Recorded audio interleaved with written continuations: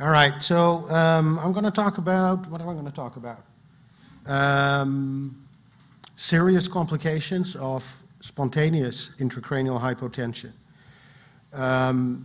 Yeah, you know,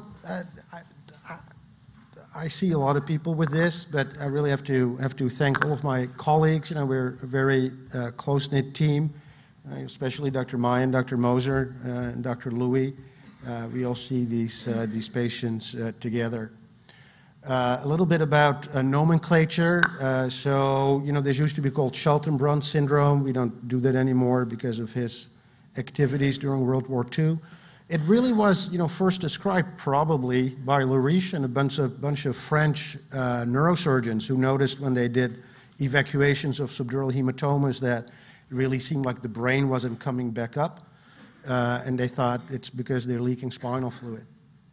I don't know how to say spinal fluid in French, which is why I just have l'hypotension du CSF.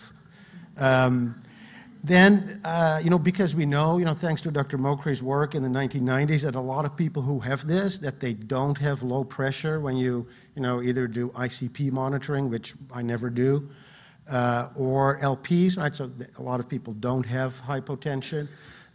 Some people call it CSF hypovolemia. Of course, hypovolemia means low plasma volume or low blood volume. So I don't like that term either.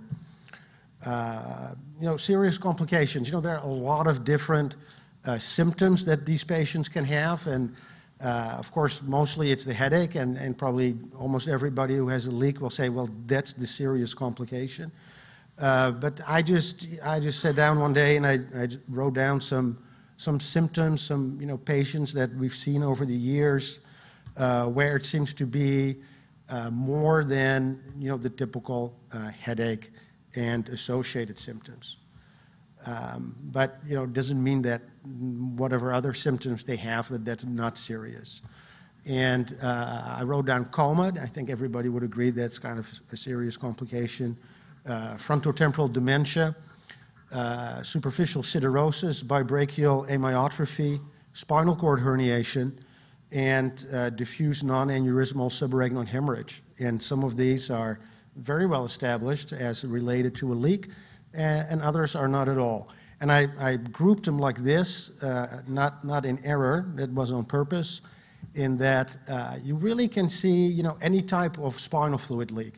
And we'll talk a little bit later about the different types. There are mainly three types. Number one are dural holes or tears. Number two are meningeal diverticula. Number three are CSF venous fistulae. So you can see any of those with coma. With frontotemporal dementia, except for that one patient that Dr. Maya showed you with the CSF venous fistula, and one other patient where we found a leak, the other 30 patients, we were never able to identify a leak. So it's probably, you know, separate from the other types of CSF leak. And then for the lower four complications, all of those people have a type 1 ventral CSF leak, but not really. So some people with superficial siderosis just have cysts. And we saw one patient that also Dr. Maya showed with bibrachial amyotrophy, where the leak was actually was a lateral leak, was not a ventral leak. So coma, we've seen about 1,000 patients since 2001 who meet the criteria for spontaneous intracranial hypotension. And out of those 1,000, 16 of them had coma. So most of those people are local, right? So when we compared them to patients with spontaneous intracranial hypotension who did not have coma, a lot of them were residents of either, you know, LA, or they were from adjacent counties and they were transferred over here because, you know, they had subdurals or whatnot. It also seems to be more common in men, and it also is more common in the older age groups. And also when I compared them to ones without coma, more of them required surgery. And that probably, I don't think it's more difficult to treat per se, but you just, you know, you feel that you need to do something because, you know, the patient is in coma. Out of these 16 patients, you know, 13 of them were men, only 3 were women. These are sagittal MRI scans of the first 15 patients we saw. And like Dr. Maya showed you, all of these people have very distorted midbrains, pons.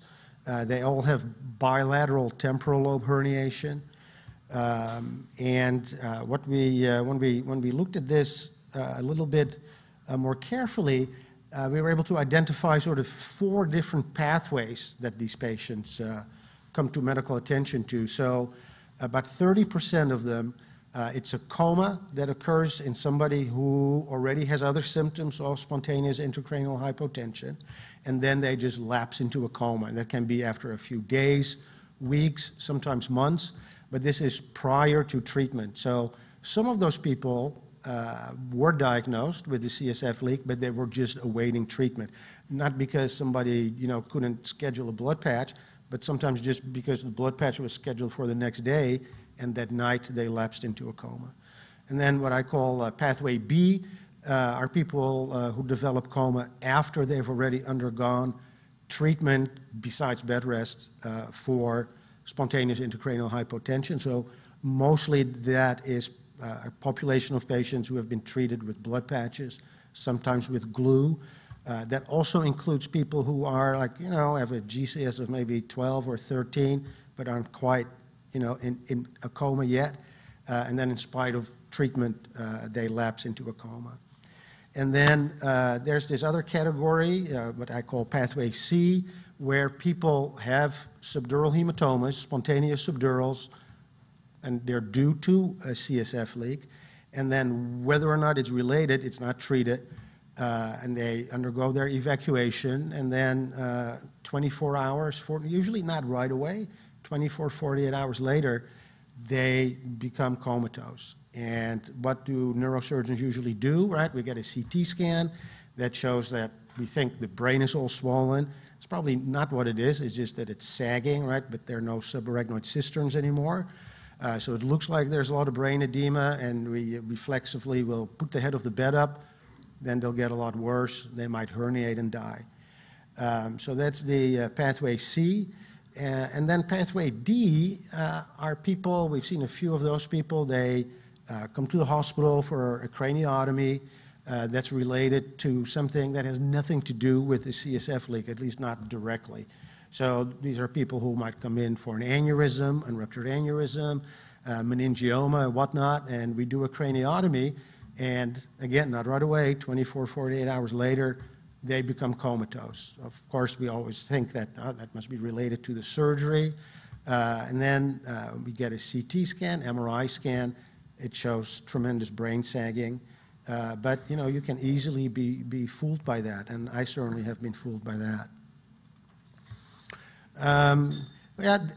What I mean by this is these are some of these patients. They're not patients we have treated. I don't know where they were treated, but their family has sent me their imaging, not for medical legal purposes, but just to see what I thought about it. So this CT scan on the left there with those large bilateral PCA infarcts was I think 42-year-old man, spontaneous subdurals, totally lucid, undergoes burr holes, 24 hours later becomes comatose, puts the head of the bed up, patient herniates and dies. The MRIs on the right, what's that supposed to show are little brainstem infarcts, same situation. He did not die, but he was left quadriplegic because of his brainstem strokes. So, also sometimes you're in the situation where somebody wants to come see you, right, and they have bilateral subdurals and they might be a little bit obtunded. I think it's safe for those people to fly. They just have to lay down. And a lot of these patients in coma, right, they have a GCS of whatever, 6, 7. You put the patient down, and then they'll wake up again. But, you have to talk to your ICU team and all that. So this is a patient who was here in our hospital for some kidney-related problems. He started having headaches. You can see here, his exam was normal. He's got a little bit of brain sagging that you can see there. Then he had meningeal enhancement, of course. I think, Marcel called somebody that, it looks like it's a leak.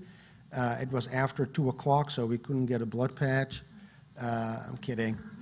But later that night, the patient became comatose, right? So he's waiting for a blood patch for the next day. His GCS is 7 now, and we get this MRI, and it just shows that his brain sagging is a lot worse. And he gets his epidural blood patch. He wakes up the next day. His brain MRI is completely normal, right? It's all very, very reversible. And I think this happened about a year ago, and he's doing great. But I think, if somebody like this had happened 20 years ago, nobody would have recognized this, I think. This is a little bit of a different scenario. This is somebody who was transferred to us from Ventura. Ventura County is a county just north of here. Guy was found down, had bilateral subdurals, became comatose, was transferred to our ICU. And you can see that he's got, meningeal enhancement. His brain is sagging. He had an MRI done, MRI myelogram. It showed a ventral CSF leak. He had a blood patch done. He was great, but only literally for a few hours. He relapsed. If it wasn't for the fact that he had a coma, we would have, just repeated the blood patch. But I operated on him, and he had, one of these ventral leaks. That's the piece of bone that you see there, and there it's sticking into the spinal cord. And then at surgery, this is looking from the back. This is a spinal cord. It's a little nerve, and then you see the piece of bone underneath the dura. This is when you dissect the dural hole away from the piece of bone, and then you can, very easily and safely remove that, and then this is what it's left with. And then he did well after surgery too. So out of these first 15 patients we've seen, coma is generally, criteria is you have to have a GCS of 8 or less, right? Like we're all sitting here. Our Glasgow coma scale score is 15. A dead person has a score of 3. And they have, some of them have a GCS of 8. Some of them are as bad as a 5. Now, these people we've treated, the majority of them did undergo surgery, and they've all done well. So the Glasgow, outcome scale, if you score a 5, that means no disability or minimal. 4 is mild, 3 is moderate. And then the moderate one, the one patient who didn't do so well, we think it's one of these patients who had a big meningioma, had hemorrhage postoperatively, and we think that her outcome really was poor, not so much because of her leak, because she had a blood patch and her brain floated right back up, but more related to her original surgery. So that's, that was coma. So the next one, behavioral variant frontotemporal dementia. So that's something that is something that we see a little bit more than coma. Reason is that these people generally are transportable, right? So usually people don't, fly a patient in a coma from, they do sometimes, but usually not. So when I compared people with this type of dementia to those without, we found that the vast majority of them did not live in LA. As a matter of fact, we only have one patient in LA County who has frontotemporal dementia. They all have brain sagging, so that's 100% of brain sagging. Just like coma, they're also a little bit older, usually men. They, except then now for one patient, but absence of extradural CSF. So only one of them actually had a CSF collection. And they're very difficult to treat percutaneously. So most of the people that we've seen with this did undergo surgery. It usually occurs in the mid-30s to 60s. Behavioral variant frontotemporal dementia is actually, after Alzheimer's disease, the most common cause of dementia in people under 60.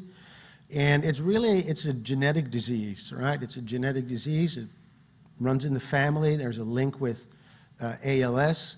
And the tenet is really progressive deterioration of any kind of social functioning and personality. And it's something that cannot be treated. It's a completely untreatable, it's a terrible disease.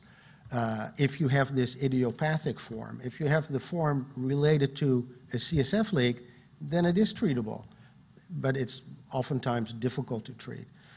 These are the different components of a bunch of criteria that an international consortium has come up with, and it's behavioral disinhibition, apathy, inertia, loss of sympathy or empathy, although I've hardly ever seen that in patients where it's due to brain sagging. They can have this compulsive behavior, hyperorality, and then when they get a neuropsych profile, there's a lot of executive deficits compared to memory. So memory usually is fairly good, although most of them do have, significant memory deficits. This is a gentleman who we treated this week, and also he had no leak on his myelogram. He had blood patches, did great for a few days.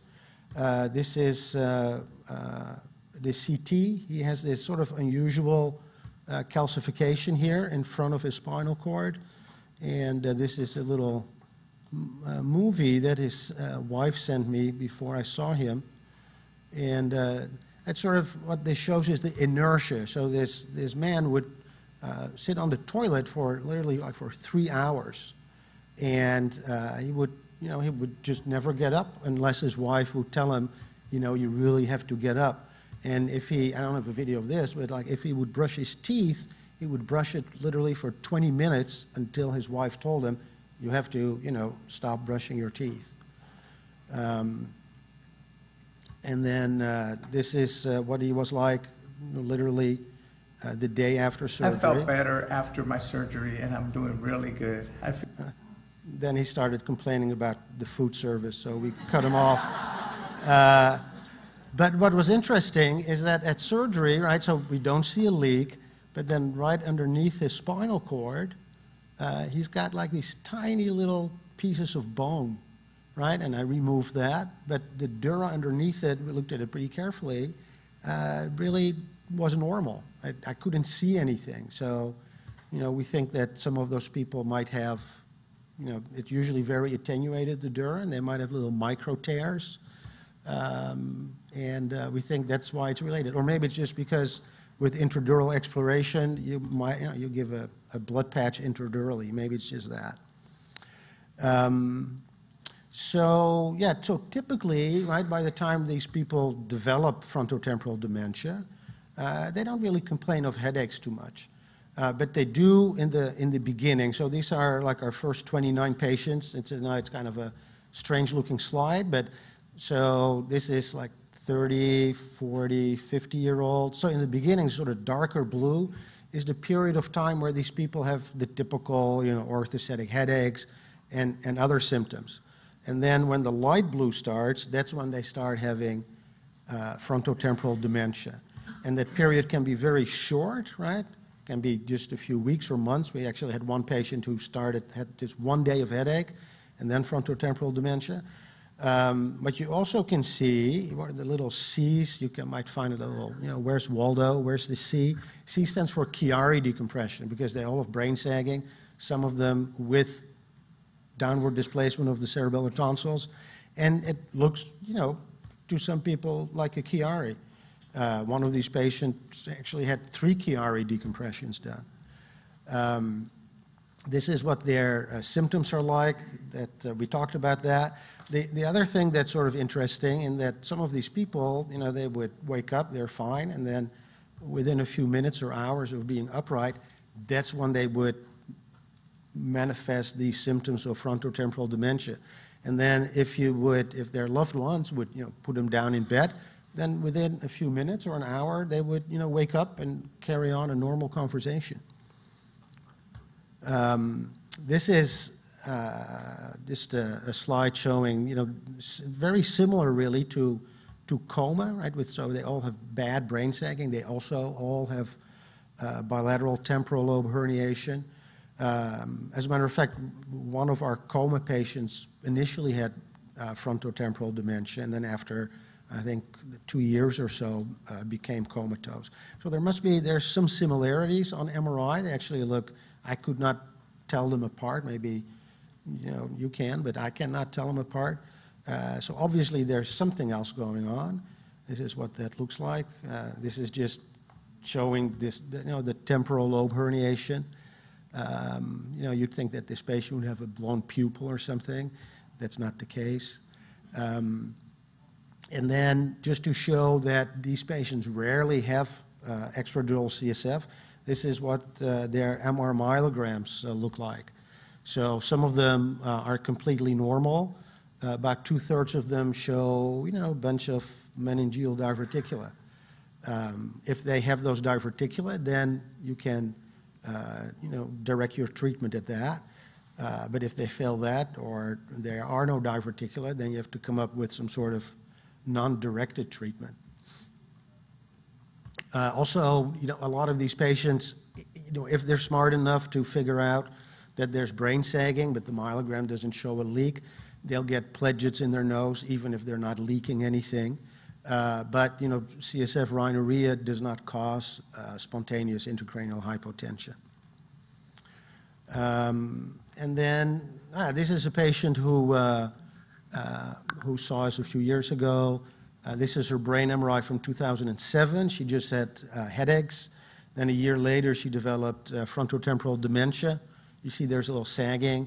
That gets worse. She gets blood patches, glue. Then I operate on her somewhere in 2015, and her brain floats back up, and she's doing really well. But then now she's involved in a lawsuit, and who are they suing? They're suing the radiologist who read this as a possible Chiari. Nonsense, of course. But people often ask me how many people with frontotemporal dementia have brain sagging, right? And I think for everybody in this room, it will be pretty easy to diagnose that. But probably a lot of people, when they have this type of MRI, they'll be told that it's a normal brain MRI.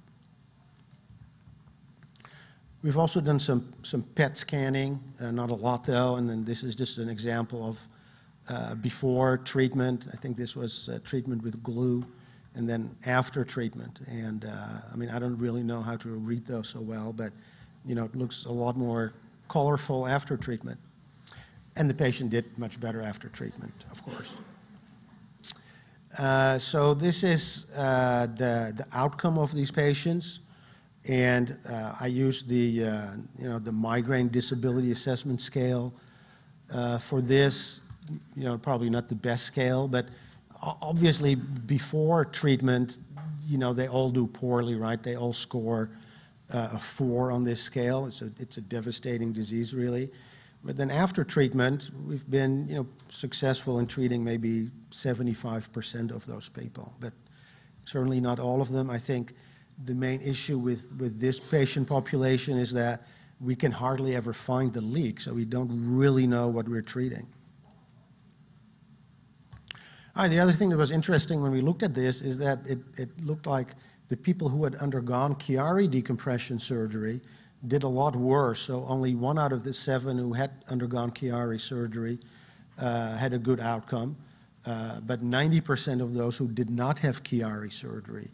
And we looked very carefully, was their brain sagging really worse, the ones who had surgery? That was not the case.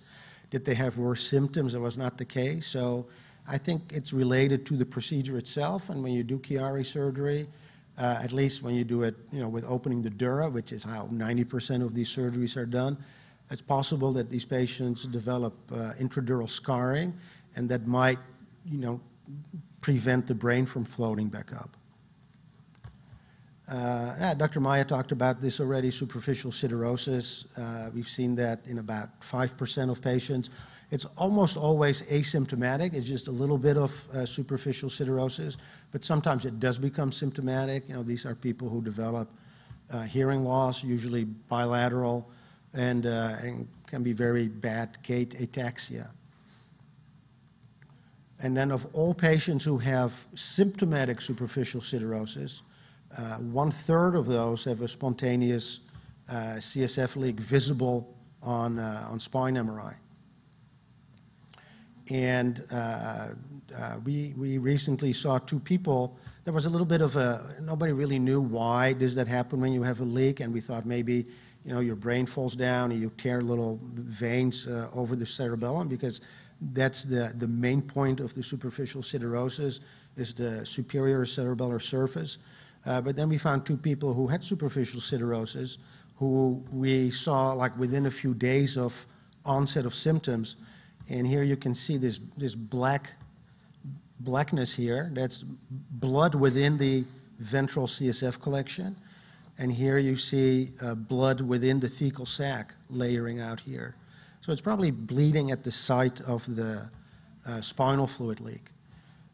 This is just an example of, superficial siderosis. This was somebody who was very symptomatic. He was a nurse from New York City, and he had a ventral leak. This is what it looked like. He had a slit-like opening in his dura. Also, his dura looked kind of dirty. He's got all this hemosiderin, not just in the spinal cord itself, the subpial zone, but also within the arachnoid. And then we sutured it, and then his leak was gone. It's really not meant to make people better. It's just to stop the progression. And then this is what that looks like under the microscope. These are the iron deposits. This is actually all within the arachnoid. Spinal cord herniation, pretty uncommon. We've seen less than 10 people. This is what they usually looks like. All of those people have a CSF leak. So usually a couple of years of a leak kind of symptom, then develop paraplegia, paraparesis, Brown-Séquard kind of symptoms. It will often come back. This is somebody who had surgery 10 years earlier. If you don't close the dura, there's a tendency of that to come back. And then this bibrachial amyotrophy. These are usually also people who have their leak symptoms for a while, right? So usually it's like years or decades. Then they start having atrophy, weakness in their shoulder girdle muscles, arms and hands. This is what that looks like. So there's a big collection of CSF around the dura. Here you can see the shoulder atrophy. This is a guy in his late 30s who'd had a leak when he was hitchhiking through Brazil in 2000. So he'd had a leak for about 16 years, and that's really all he can do with his arms. And that's very debilitating. And also the goal of surgery for this is to prevent it from getting worse. And this is really, so it's mainly the shoulder arm muscles, even though oftentimes the hole is somewhere in the thoracic spine. This is the youngest patient we've treated with this. So there's a lot of stretching of the cervical nerve roots. This was the one with the lateral leak that you can see on the DSM. And then this is what it looks like after surgery. So with him, I'm hopeful that, because he's so young, that he will get better. This was somebody else that kind of going to tie into our next talk. So somebody with bibrachial amyotrophy, very saggy brain, looks better after surgery. Pre-op, he had this collection. Post-op, looks great. Then he starts having really bad high-pressure headaches, rebound high-pressure headaches. He cannot tolerate Diamox. He lives on another continent. And then he got his symptoms back, and he started leaking again from where we had sutured the tear. Luckily, by now, it's gone again, but he's back on very high doses of Diamox. This is something we've only seen twice, so these are people with very significant subarachnoid hemorrhages. They get a bunch of angiograms, nothing is shown. Then we usually get a spine MRI, or at least a neck MRI, maybe there's some AVM. And then on one of these people, we found their little ventral leak right there. That's what that looked like at surgery. But we've only seen that in 2 people. Thank you. And then next year, come back, we'll do it on October 13th.